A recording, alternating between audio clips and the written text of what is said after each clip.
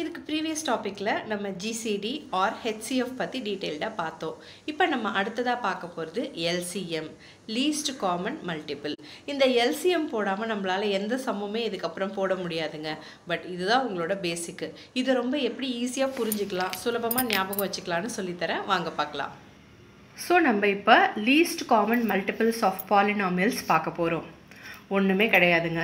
நம்ம எக்ஸ்பிரஷனோட lowest degree அதாவது power எதை வச்சு நம்மளால டிவைட் பண்ணா அந்த ஈக்குவேஷன் கரெக்ட்டா டிவைட் ஆகுமோ அதுதான் நம்மளுடைய LCM. இந்த LCM ஃபேக்டரைசேஷன் மெத்தட்ல நம்ம பண்றப்ப ரெண்டு முக்கியமான ஸ்டெப்ஸ் நம்ம ஞாபகம் வச்சுக்கணும். ஒன்னு இந்த எக்ஸ்பிரஷனை நம்ம ஃபேக்டர்ஸா கன்வர்ட் பண்ணனும். ரெண்டாவது highest power of factors will be the LCM. அதாவது டிவைட் பண்ணதுக்கு அப்புறமா நம்ம மல்டிப்ளை பண்ணுவோம் இல்லைங்களா, அதுதான் highest powers அப்படின்னு சொல்லிருக்காங்க. ஸோ இந்த ரெண்டு ஸ்டெப்பும் நமக்கு தெளிவாக புரிஞ்சிருச்சுனாலே போதும், நம்ம LCM சம்மை டைரெக்டாக போட ஆரம்பிச்சிடலாம். இப்போ நம்ம சில எக்ஸாம்பிள்ஸ் பார்க்க போகிறோம், ஸ்டெப் பை ஸ்டெப்பாக பார்க்கலாம்.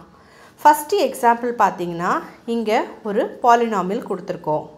இதில் கோஎஃபிஷியண்ட்டை எடுத்து எழுதிக்கணும். ஃபஸ்ட்டு கோஎஃபிஷியன்னா என்ன, எக்ஸ் அண்ட் ஒய் வேரியபிள், அது கூட இருக்கிறது தான் கோஎஃபிஷியன்ட். ஸோ இங்கே கோஎஃபிஷியன்ட் 8 48 அதை ஃபஸ்ட்டு எடுத்து எழுதிக்கோங்க. அதுக்கப்புறமா அதுக்கு LCM கண்டுபிடிங்க. ஸோ டிவிஷன் மெத்தடில் ஸோ ஃபஸ்ட்டு 2ஆல் பண்ணலாம், அப்புறம் 4ஆல், ஸோ அப்புறம் 6ஆல், கடைசியாக நமக்கு 48ங்கிற ஆன்சர் கிடைக்குது. இதை எடுத்து நம்ம தனியாக வச்சுக்கலாம். இப்போ ரிமைனிங் இருக்கிற வேரியபிள்ஸுக்கு நம்ம LCM கண்டுபிடிக்க போகிறோம் இல்லைங்களா. ஸோ இப்போ திருப்பி அந்த வேரியபிள்ஸை மட்டும் தனியாக எடுத்து திருப்பி எழுதிக்கோங்க. x⁴ y², x² y⁴. So இதை எடுத்து எழுதிட்டு இது ரெண்டையும் காமனாக எந்தெந்த வேரியபிள்ஸால் டிவைட் பண்ணலான்னா x² y² இல்லையா. ஸோ ஃபஸ்ட்டு அதுக்கு ஒரு ஆன்சர் கிடைக்கும். திருப்பி இன்னும் ஒரு x² y²ல் பண்ணோன்னு சொன்னால் திருப்பி நமக்கு 1 வந்துடும். நம்மளோட வேலையே என்னென்னா 1 வர வரைக்கும் நம்ம டிவைட் பண்ணிட்டே வரணும். ஸோ ரிமைனிங் இருக்கிற இந்த x² y² x² y² இது ரெண்டுத்தையும் நம்ம மல்டிப்ளை பண்ணிட்டோன்னா பவர்ஸ் வந்து ஆட் ஆகிடும். So x⁴ y⁴. ஸோ இப்போ நம்ம இதை எடுத்து தனியாக எழுதணும். ஸோ LCM என்ன கிடச்சிருக்கு, ஸோ கொஸ்டின் எடுத்து எழுதிட்டு இஸ் ஈக்குவல் டுன்னு போட்டு நமக்கு கோஎஃபிஷியண்ட்டை பண்ணப்போ நமக்கு LCM 48 கிடச்சிது. அதை எழுதிட்டு ரிமைனிங் x⁴ y⁴ எழுதணும். அவ்வளோதான். ஸோ இந்த சம் ரொம்ப சிம்பிளாக புரிஞ்சிருக்கும்னு நினைக்கிறேன். ஸோ திரும்ப நான் தெளிவாக ரிவைஸ் பண்ணியிருக்கேன். ஸோ எப்படி எடுத்து எழுதியிருக்கோம் அப்படின்னு சொல்லி ரெண்டு ஆன்சரையும் கம்பைன் பண்ணியிருக்கோம். ஓகேவா. ஸோ 48ங்கிற கோஎஃபிஷியண்ட்டையும் ரிமைனிங் இருக்க வேரியபிள்ஸையும் எடுத்து எழுதி நம்ம ரீஅரேஞ்ச் பண்ணி வச்சுருக்கோம். ஸோ இப்போ செகண்ட் சம் பார்த்தீங்கன்னா 5x - 10 5x² - 20. ஸோ இப்போ இந்த 5x - 10 அப்படின்னு கொஸ்டினை பார்த்தோன்னே நம்ம தெரிஞ்சுக்கலாம், இதில் காமனாக 5ங்கிற நம்பரை எடுத்துடலாம். ஸோ 5ங்கிற நம்பரை நம்ம காமனாக எடுத்தோன்னா நமக்கு கிடைக்க போகிற answer x - 2. So first step முடிஞ்சு போச்சு. ஸோ இப்போ செகண்ட் ஸ்டெப் எடுத்துக்கிட்டிங்கன்னா 5x² - 20. இங்கேயும் நம்ம 5 காமனாக எடுக்கலாமே. ஸோ எடுத்துட்டா x² - 4 அப்படின்னு கிடைக்குதா. நமக்கு வர்ற ஆன்சரு ஏதாவது ஒரு ஃபார்முலாக்குள்ளே ஃபிட் ஆதான்றதை நம்ம யோசிக்கணும், மூளை யூஸ் பண்ணணும், அவ்வளோதான். ஸோ இப்போ x² அப்படிங்கிறப்ப பக்கத்தில் வந்து அது 2² அப்படின்னு எடுத்துக்கிட்டோன்னா இது a² - b²ங்கிற ஃபார்மில் இருக்குது. ஸோ அப்போ ஏங்கிறது என்ன பிங்கிறது என்னன்னு எழுதிக்க போகிறோம், x and 2. ஸோ அவ்வளோதான். a + b × a - b ஃபார்முலாவில் இதை நம்ம சப்ஸ்டியூட் பண்ணி எழுதிக்க போகிறோம். So x + 2 x - 2. So 5 × x + 2 x - 2 தான் இந்த செகண்ட் ஸ்டெப்போட ஆன்சர். ஸோ இப்போ தான் முக்கியமான பார்ட்டு, LCM எழுத போகிறோம். ஸோ இப்போ இந்த எல்லா ஆன்சர்ஸையும் கம்பேர் பண்ணிங்கன்னா 5ங்கிறது ரெண்டுத்துலேயும் இருக்குது, எடுத்து எழுதிக்கோங்க. x - 2ங்கிறதும் ரெண்டு ஆன்சரில் இருக்குது, எடுத்து எழுதிக்கோங்க. ஸோ இதில் x + 2 அப்படிங்கிறத நம்ம தனியாக விட முடியாது, ஏன்னா ஏதாவது ஒரு டேர்ம்லையாவது அது வந்துருச்சு இல்லையா, அதனால் அதை நம்ம விடக்கூடாது, அதையும் எடுத்து எழுதிக்கணும்.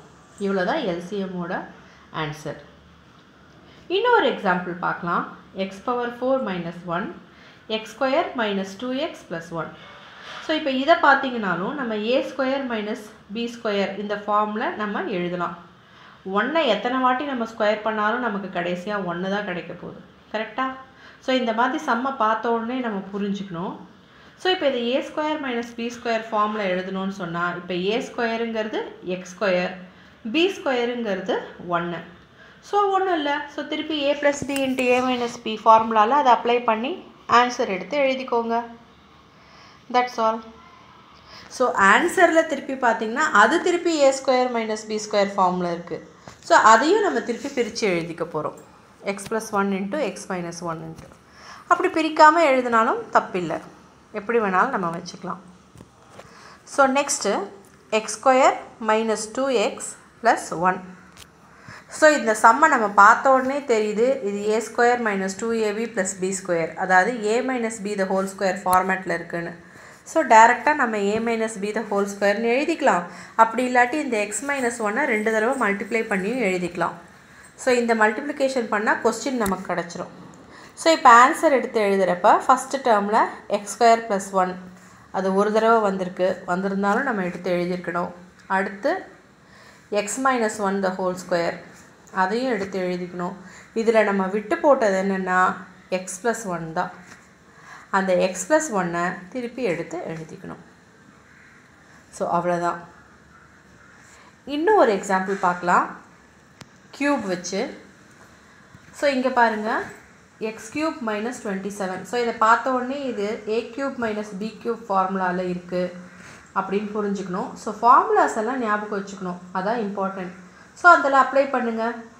ஏ மைனஸ் பி இன்ட்டு ஏ square plus AB plus B square அந்த ஃபார்மேட்டில் எழுதிக்கணும். ஸோ ஆன்சர் நமக்கு டைரெக்டாக கிடச்சிருச்சு.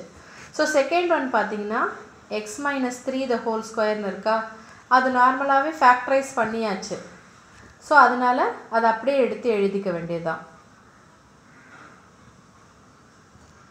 அடுத்ததாக பார்த்திங்கன்னா எக்ஸ் ஸ்கொயர் மைனஸ் 9.